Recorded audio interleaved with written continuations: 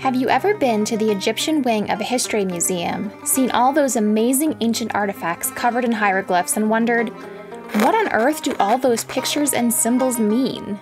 Come along with me on a short tour of the world-renowned Egyptian museum in Cairo, where I'll read the hieroglyphs on two artifacts, a coffin and a small pyramid. Turns out it was a very useful skill to have, since many things in the museum weren't labeled. The Egyptian Museum was built in 1901, and it's in the very heart of Cairo. It's home to countless treasures, mummies, and all sorts of priceless statues and coffins from throughout antiquity. It's a beautiful building, but the inside isn't very modern and certainly has seen better days. The museum will be replaced soon by the new sleek and modern Grand Egyptian Museum, or the GEM, located near the Pyramids of Giza, just outside the city. The new museum promises to be much more visitor-friendly with better labeling and explanations on the artifacts. But I didn't actually mind the current museum one bit, as it provided ample opportunity for me to practice reading ancient Egyptian. Let's take a look at the first artifact, a small pyramid dating back to the Middle Kingdom, carved around 3,800 years ago. I just used my hieroglyph reading skills to figure out that even though this pyramid is not labeled, this is Amenemhat, son of Ra Amenemhat.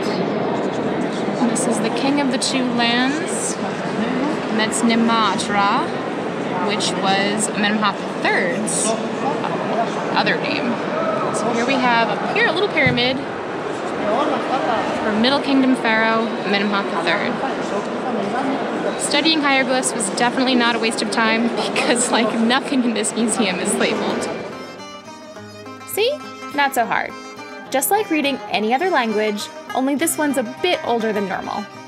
The next artifact was a coffin, also dating back to the Middle Kingdom. Alright, here we have a Middle Kingdom coffin.